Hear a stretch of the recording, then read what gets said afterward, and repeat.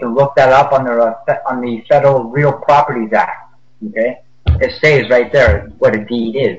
Okay, so when you get the deed, that's step 3. Okay, is recording it. That's step 3. Step 4, you take the deed. Okay, and you go to the forms that OLA has, which is Ontario Land Association, which, again, Carrie Lee, you have those documents. You've seen it. Yes, I have. And so you go and apply for the form, okay? You need to have the deed. That's why you must have the deed first. They won't even look at you if you don't have the deed. So you send in the deed with that application form, and they will issue you a federal land patent or a crown land patent grant, whichever you want to call it. But AKA, it's an alloidal title. Okay, it's free reign and it's perpetual ownership, which means you own it forever and ever. And it kind of means that it means also that that no one has any jurisdiction on your property. Exactly, and it has no conditions. So, does that affect your, let's say, your hydro or anything or like that, or is that separate from it? No, it doesn't affect it. You can still pay the hydro bills if you want or whatever. Yeah, okay. I was just curious about that. If it was everything contained on the land, or just the land itself with whatever house or buildings might be on it. Depends on how far you want to push it.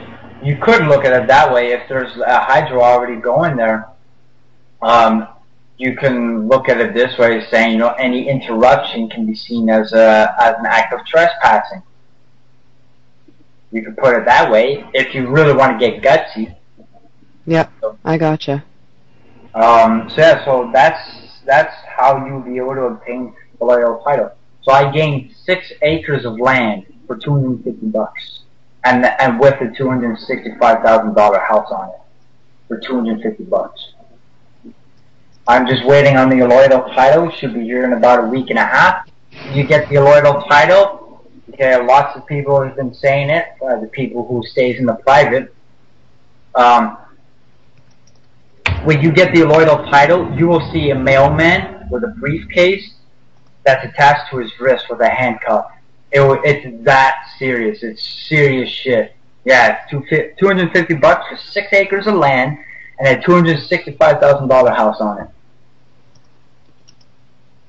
So, I was telling everybody on the panel at FreeThink today about it, and it was like, okay, we got to hear what he has to say. And it's honestly, I could take. I don't mean. I mean, I still want to do a whole bunch of other stuff with my show, but I really want to concentrate on the sovereign issues right now because there's this seems to be the only way to any type of true freedom. And a house on 6 acres of land that's valued at over $260,000. Not that I even want. The house, sorry? The house is $265,000. That's not even including the land. Not including the property. Okay, so there. I mean, I don't even want to get into that because you're looking at almost probably $500,000 for all of it. Yeah, probably. I don't know the exact percentage of an acre, but yeah, I wouldn't doubt it. Now you look at that. Land too. This is the money shot for all of us. I mean, you don't have to get. I'm not saying that you're being greedy, so don't take it that way. You don't. I just wouldn't want to clean a $260,000 house. I really wouldn't. My parents owned like a $380,000 house when I was a kid, and I hated it because I had to help clean it, and it sucked. Yeah. Well, good thing. But at the same time, I don't want to be paying a mortgage, making other people rich the way that I am. This is something that I'm personally going to be looking into a lot more. John and I have decided that we're going to go this route. We're going to go look for the property like you're describing it, go through all the motions, and then once we have it, then we're going to put this one up for sale or whatever the case may be. Someone said, well, rent it. Well, no, because then that's a whole new bunch of problems that I don't want to have to deal with, to be honest. I'd rather just walk away from it altogether. We've got about 9 minutes left in the show. Where would we like to end this? I actually just want to throw in an extra note. If you like when you look for land, I can't really explain how it works. But you're gonna have to actually go into the land registry. They will explain it. They'll explain it, no problem. They don't have any problems with that. But warning, bring your credit card because you might be spending a few grand on this. Because sometimes if you're looking in at a busy area like Toronto, it's next to fucking impossible to try and get some land because there's so many houses out there. It's fucking ridiculous. Well, so I mean, if you want to have a good shot, go in the country land like where Claude is or where Barry is. Barry's got a lot of land left still. Yeah. I was just going to say that. I mean, and this is maybe I'm speaking for myself, but I notice a lot of people going this way with the movement, whether it be in the way of just wanting to live self-sustainably or whatever the case is, getting off of the tit of the beast. We don't want to be in the city because that's where all the shite is. So, I mean, anybody that turns around, I guess the best way to put it is act honorably, because if you don't, you're going to get fucked. Yeah. Act with honor. That's a huge thing nowadays that not enough people do. You don't act with honor, and you get screwed. The most important thing is, I can't stress this enough, right? You have to make sure you enforce your rights, okay? You can't just enforce your rights once or twice and then expect them to go away. You have to be prepared and you have to be ready to go at any time. Yeah. Because you you might when you get that land, but you know what? That's not going to stop a bank from trying to bulldoze you, trying to railroad you. You know, because you probably pissed them off. You probably just cut in from the revenue. Right, so you're going to have a fight no matter what's going on, but it's worth the fight. You might. I'm not saying it's going to happen all the time, but there is a possibility. So just a fair warning, when you get into this land, depending on where you look, you might want to bring a credit card with a few $100 or $1,000, because it might take you a while. It's $7 per search. Yeah, $7 per search, but if you're lucky and you might know some real estate agents that are friends that might want to be helpful to you, I know that my age bracket between 30 and 40, I'm 36 and I don't care, but anyway, in between that age bracket, a lot of our friends or acquaintances that we went to school with or whatever the case may be, they are now real estate agents or whatever. So I mean, talk to people, put it out there that you want to look for, and don't tell them what you're doing. Just tell them, listen, I want to find a house that was foreclosed on or whatever the case is, and work from there. You don't have to. Yeah, okay, you're doing it shady, but you're just not giving all the information. So do what you have to without causing any harm on anybody else to get what you need. Well, you know what? It's not shady. It's just legislation, and not too many people know about it. Ignorance of the law is of no excuse. If you use it and people come bitching at you, saying, "Oh, well, you shouldn't deserve this house. You didn't work hard enough." It's like, well, I'm sorry, but last time I checked, slavery is illegal, and 2, ignorance of the law is of no excuse. Not my fault if you didn't look for it. Yeah. Well, and that's something that we talked about on the call that led us to this interview, was that, and something that I said earlier in the show, a lot of people don't know this information, and it takes people like yourself, Dean Clifford, and many others to bring it to our attention. Now, once it's brought to our attention, we can't just sit in our high chairs and be spoon-fed this information. We actually have to take it and do something with it and run with it.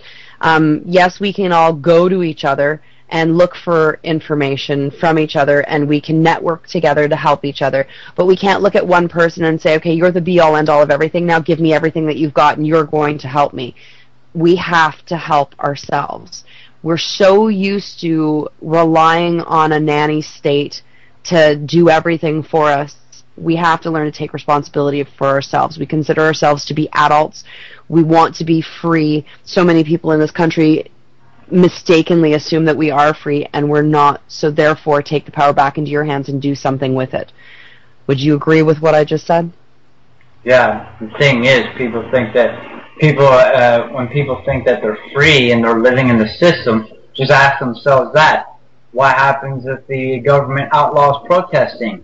Are you free anymore? Freedom can't be given or taken. No. The other thing that one of the listeners is asking me to do is to provide a disclaimer. What works in one place may not work the same in another place. Those who want to be sovereign have to figure out by trial and error how to get things to work where you live. It's the degree of ignorance you are dealing with. So what may work in Canada may not necessarily work in the UK, the States, Australia, any of the Commonwealth countries. It's all process of elimination and trial and error. The other thing to look at is the fact that if you are in Canada, every province works a little bit differently than the other province. So do your homework, read up. There's reading that you have to do. You need to do your reading. And yes, I know Black's Dictionary is an awful lot of stuff that kind of makes you feel a little nauseous at times, but it's worth it. There was a fantastic link that was given out by Outpost 5, if I'm not mistaken, on the chat, and it's everything from I'm going to repost it in the Chatango chat, and I've put it up on my group for Lifting the Veil, and that's everything from Black's Law to a whole heaps of stuff. Derek, thank you so much for coming on the show today. This isn't going to be the last time my listeners are going to hear from you, because obviously this was just an introductory. How you doing? I'm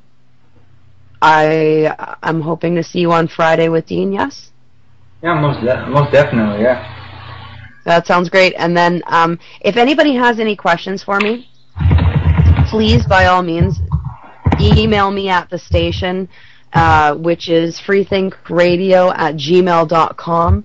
If you have any questions for Derek or Dean as well, please feel free to email the station again at freethinkradio@gmail.com. And if anybody has questions that are coming for Friday's show, by all means, again, send an email out there, send it on Facebook, send it to the group. It doesn't matter where you send it. If you want your question answered, I will do my best to get it out there. I also want to let everybody know that I've got Melinda from the Womb Sauna coming in to talk about reproductive female issues and treatments. I know it's a little bit off of the topic of what I've been talking about in the last couple of weeks, but tell your sisters, tell your mothers, tell your friends, this is something that's important that we need to be talking about. We need to know that there are other remedies other than hormone replacement therapies and other things like that we need to be looking into. So please tune into Wednesday's show, where I'm going to have Melinda on from the Womb Sauna. Again, Derek, thanks so much for coming on, and I look forward to talking to you again on